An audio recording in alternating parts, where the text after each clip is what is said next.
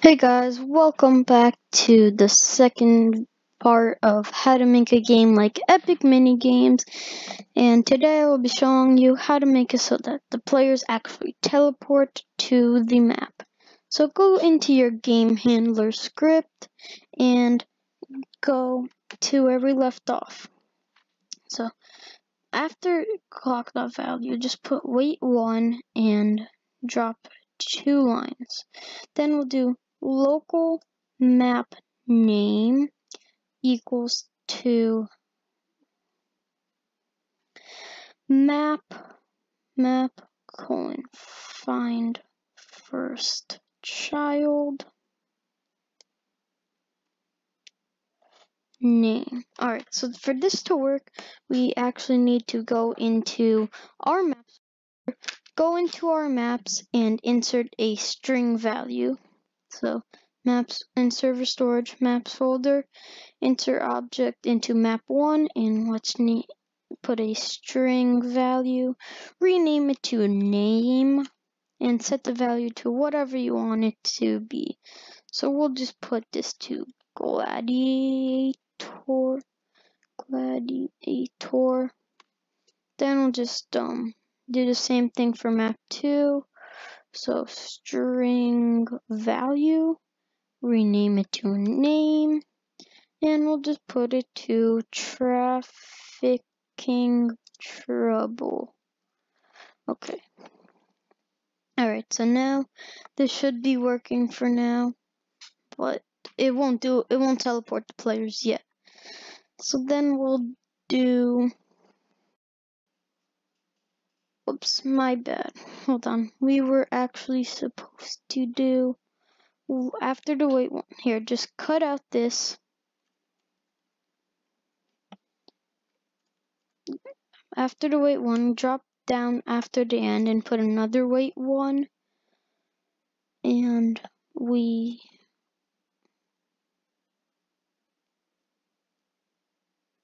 actually no, hold on. Let's just go back. Don't do this, guys. Alright, so leave it how we had it before. Alright, then we have to do if map name then. Alright, then clock.value equals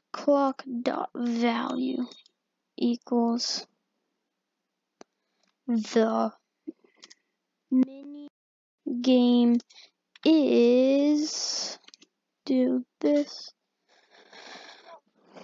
and we'll do space concatenate map name dot value.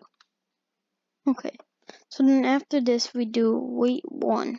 Alright, go after the end and we'll do wait one clock.value equals to loading minigame. So clock.value equals to loading minigame. Okay, and then we'll drop 2 lines and we will do local new map,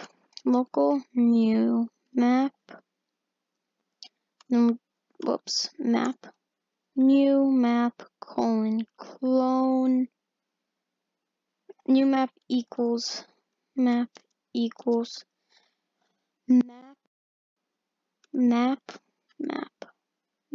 colon clone, drop another line, new map dot parent, new map dot parent equals to game dot workspace. Drop down and new map dot name equals to map. Okay, drop down 2 lines, wait 2, and we will do drop down another 2 lines, clock dot value equals to teleporting players. Alright, so now this is where it happens. We have to do if new map colon find first child. So if new map colon find first child,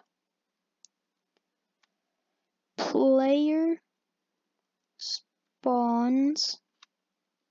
Make sure just the exact same as this. So let's just go copy the player spawns name and just paste it into here. Whoops, wait, what the heck? Copy and let's paste it into here. Alright, just to make sure. Then we'll do for I, V in pairs, game.players, players, get players, do local character equals to workspace,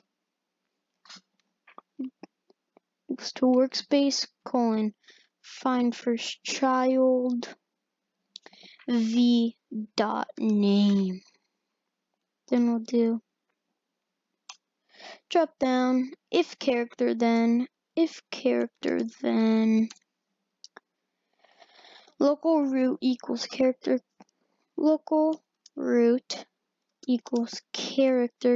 find first child,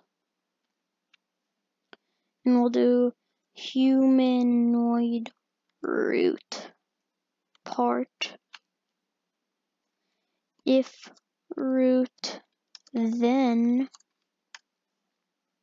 local spawn ID equals math.random, local spawn ID equals math.random, 1, hashtag new map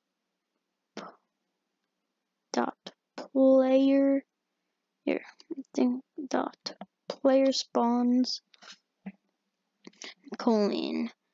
get children brackets. We don't need anything in those brackets. We're just telling it that that's something that Roblox built in. Okay, now let's do local spawn object equals to, let's just make this shorter. Let's just do spawn obj equals to new map dot player spawns find first child spawn concatenate spawn ID. Okay, and now here's how we teleport them. If spawn object then root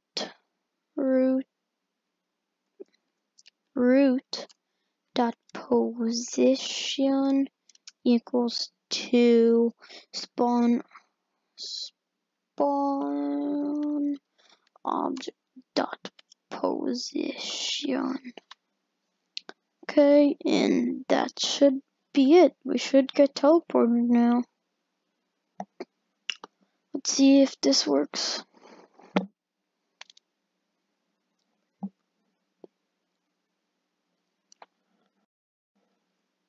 Alright, wait for the countdown. 11, 10, 9, 8, 7, 6, 5, 4, 3, 2, 1. Selecting a minigame. A minigame has been selected. The minigame is Gladiator. Loading minigame. Oh, it works. Alright, well. So yeah, that's how you make them teleport there. And that will be it for today's video. So, if you enjoyed and this helped you out, please remember to leave a like and subscribe. Thank you and see you in the next video. Bye.